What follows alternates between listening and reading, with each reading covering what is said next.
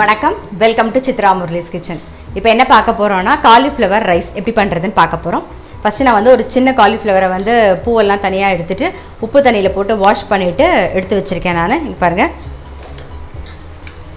சின்ன பூ. இதை ஃபஸ்ட்டு நம்ம பொரிச்சுக்க போகிறோம்.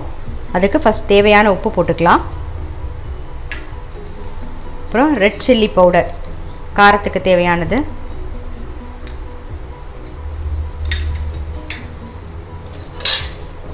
நல்லா மிக்ஸ் பண்ணிப்போம். அரிசி மாவு ஒரு மூணு டீஸ்பூன் போட்டுக்கலாம். அரிசி மாவு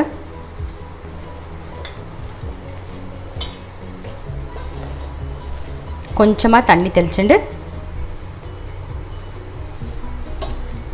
பெசரிக்கோங்க. பாருங்க, அரிசி மாவுலாம் நல்லா இந்த காலிஃப்ளவரில் கோட்டார மாதிரி நல்லா கொஞ்சமாக தண்ணி தெளித்து பெசரிக்கணும். அப்புறம் நல்லா இந்த மாதிரி பெசரியாச்சு. நான் அடுப்பில் கடாய் வச்சுருக்கேன். அதில் எண்ணெய் காஞ்சி எடுத்து கொஞ்சம் கொஞ்சமாக போட்டு பொரிச்சு எடுத்துடலாம். நல்லா பொரிஞ்செடுத்து எடுத்துடலாம்.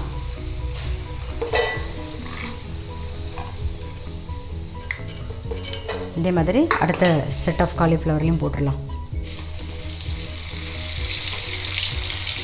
அதுக்குள்ளே இந்த பக்கம் கடாய் வச்சுருக்கேன். அதில் எண்ணெய் விட்டுருக்கேன். என்ன பண்ண போகிறோன்னா, நம்ம இஞ்சி பூண்டு கொஞ்சம் நசுக்கி வச்சுட்டுருக்கேன். 2 பச்சை மிளகா, வெங்காயம் ஒரு மீடியம் சைஸில் 2 வெங்காயம் நீல வாக்கில் கட் பண்ணி வச்சுருக்கேன். தாளிக்கிறதுக்கு சீரகம் மட்டும்தான். ஏற்கனவே ரெட் சில்லி பவுடர் இதில் போட்டிருக்கோம். நம்ம கொஞ்சம் ரெட் சில்லி பவுடர், அப்புறம் கொஞ்சம் மஞ்சள் பொடி, தக்காளி சாஸ் ஊற்ற போகிறோம், கரம் மசாலா, அவ்வளோதான். எண்ணெய் காஞ்செடுத்து சீரகம், இஞ்சி பூண்டு பேஸ்ட்டு, பச்சை மிளகா, வெங்காயம்,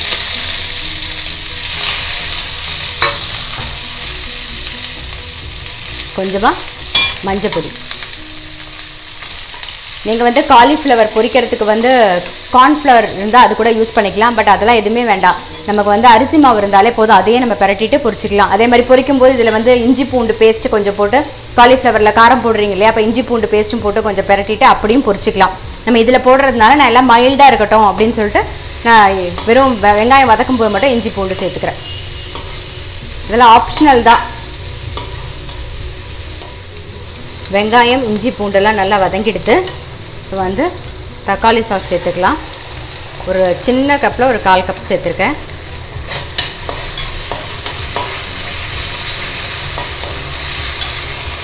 ரெட் சில்லி பவுடர் ஒரு 1/4 டீஸ்பூன், கரம் மசாலா ஒரு 1/4 டீஸ்பூன் சேர்த்துக்கலாம்.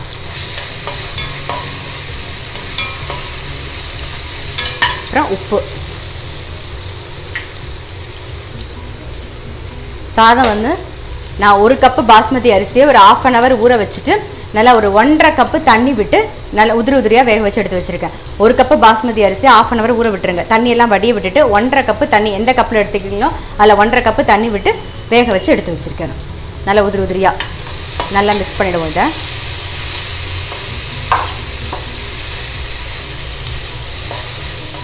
பாருங்க, எண்ணெய் பிரிஞ்சு நல்லா வதங்கிடுத்து. காலிஃப்ளவர் எல்லாம் நம்ம பொரிச்சுட்டோம். அதை ஃபுல்லாக சேர்த்துட்டு நல்லா மிக்ஸ் பண்ணிவிடுவோம்.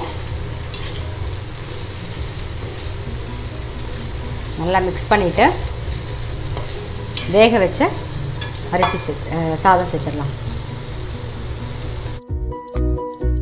நல்லா உடையாமல் கலருங்க. அரிசி உடையக்கூடாது. ஸோ உடையாமல் கலருங்க.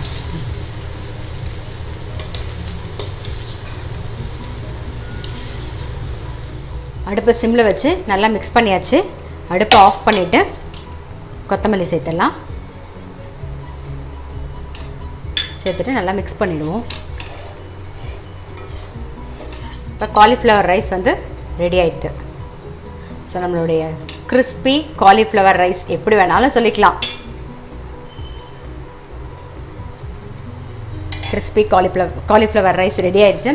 ஆக்சுவலாக இதுக்கு வந்து தொட்டுக்கிறதுக்கு ஒன்றுமே வேண்டாம். ஏன்னா நம்ம காலிஃப்ளவரை வந்து நல்லா பொரிச்சிடுறோமா, அதுவே வந்து நல்லா க்ரன்ச்சியாக இருக்கும், சாப்பிடும்போது நல்லா டேஸ்ட்டாக இருக்கும். ஸோ தொட்டுக்க அவசியம் இருக்காது. அப்படி உங்களுக்கு வேணால் சிப்ஸ் தொட்டுக்கலாம், இல்லைனா தயிர் பச்சடி தொட்டுக்கலாம். ஸ்கூலுக்கு கொடுக்கறதுக்கும் நல்லா அப்படியே ஸ்பைஸியாக டேஸ்டியாக சூப்பராக இருக்கும்.